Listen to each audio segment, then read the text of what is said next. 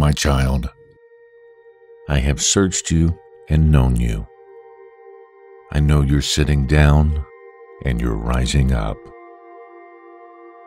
I understand your thought afar off.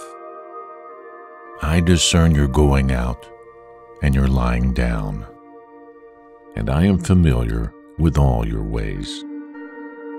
For there is not a word on your tongue, but behold, my child, I know it completely. I have hedged you behind and before, and laid my hand upon you. Such knowledge is wonderful. It is high. None can attain it. Where can you go from my spirit? Or where can you flee from my presence? If you ascend into heaven, I am there. If you make your bed in the depths, behold, I am there.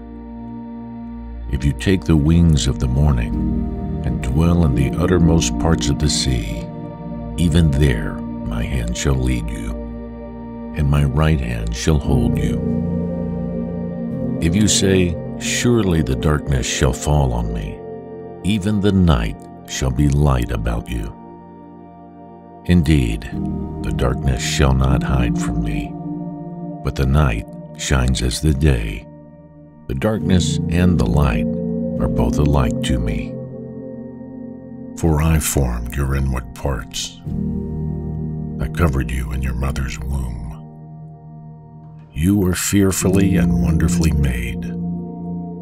Marvelous are my works, and that your soul knows very well. Your frame was not hidden from me when you were made in secret and skillfully wrought in the lowest parts of the earth. My eyes saw your substance, being yet unformed, and in my book they all were written, the days fashioned for you, when as of yet there were none of them. How precious also are my thoughts to you, my child. How great is the sum of them. If you should count them, there would be more in number than the sand. When you awake, I am still with you, and I'll lead you in the way everlasting.